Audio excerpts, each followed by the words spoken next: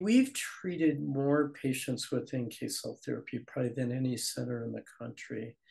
I think the biggest challenge we have right now is really trying to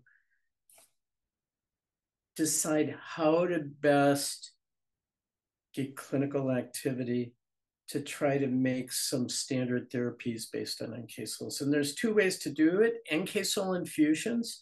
And the field has gone through kind of its ups and downs. It's very hard to compete with CAR T cell therapy. But analogous to the debates we had at the meeting, there's an ongoing debate in the NK cell field about NK cell infusions versus NK cell engagers. You may know that we have a hand in both pots in the research setting. We've been trying to develop very novel, highly functional, induced pluripotent stem cell derived NK cells, which we're doing in the research lab. We started this clinically, I think, about 3 years ago, and it's still very much at the research end, and it's not really reached the benchmark of standard of care.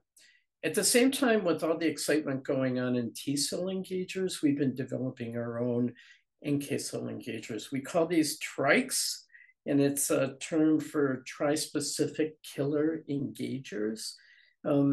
We had a very small pilot trial 3 years ago, and we're hoping to have some trials up and running in both leukemia and both solid tumors probably by next year.